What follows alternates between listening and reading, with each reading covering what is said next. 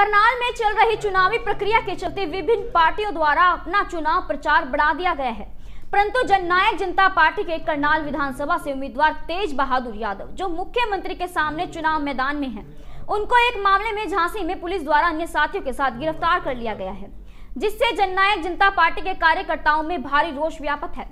जननायक जनता party के युवा नेता अमनदीप सिंह चावला के व अन्य पदाधिकारियों द्वारा आज सेक्टर 6 में एक प्रेस कॉन्फ्रेंस आयोजित कर यह जानकारी दी गई। उन्होंने बताया कि पहले ही उन्हें शक था कि उनका जो उम्मीदवार है उसका नामांकन पत्र में कुछ अड़चने आएंगी, परंतु नामांकन पत्र ठीक से भरा जाने के उपरांत चुनाव के बीच में ही झांसी में जननायक जनता पार्टी के उम्मीदवार के साथ इस तरह का कार्य होना सरकार की एक चाल है, परंतु जननायक जनता पार्टी के नेता इस चाल को कामयाब नहीं होने देंगे। उन्होंने कहा कि मुख्यमंत्री को पूर्व सैनिक तेज बहादुर यादव के सामने अपनी हार दिखाई पड़ दे रही है, इसलिए ये ऐसे हथकंडे अपना रहे हैं। इस मौके पर अन्य पदाधिकारी मौजूद रहे। इसमें एक पुष्पेंद्र यादव मर्डर जो हुआ उसे पुलिस के द्वारा मर्डर किया गया।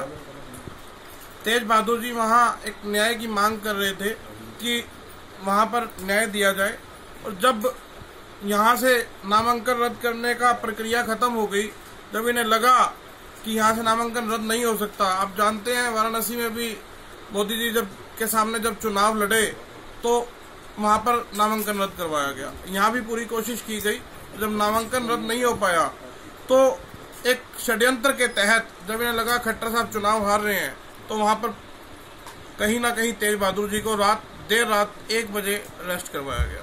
तो क्या मानते हैं आप, चुनाव है करनाल में, सिर्फ एक चुनाव खराब करने की कोशिश की जा रही है। वहाँ बीजेपी सरकार है, उसे दबाव देकर एक चुनाव को खराब करने का माहौल है, दूसरा कोई तरीका ही नहीं है। एक आराम से अगर आदमी प्रोटेस्ट कर रहा है तो उसमें दिक्कत क्या है? तो क्या आप क्या कार्रवाई मांग करते हैं? इस तरह कार्रवाई की मांग करते हैं कि चुनाव को निष्पक्ष तरीके से कराया जाए। अगर चुनाव लड़ने की हालात में नहीं है तो चुनाव ना लड़े। आपकी पार्टी से कोई लोग आएंगे इसमें? हाँ, पार्टी पूरी तरह से चुनाव प्रचार को जारी रखेगी, पूरी तरीके से। जहां भी जरूरत पड़ी दुष्यंत चौटाला जी खुद साथ आएंगे। JBD Banquets लाए हैं Incredible Marriage Palace Rajgharana and the finest banquet hall Jyoti Garden. World-class catering, centrally air-conditioned, lush green lawns, state-of-the-art lighting. A perfect venue for wedding, launching and parties. Rajgharana and Jyoti Garden at JBD Banquets Enterprise. ऐसे ही latest खबरें पाने के लिए bell icon को click कर हमारे channel को like, share and subscribe करें। धन्यवाद।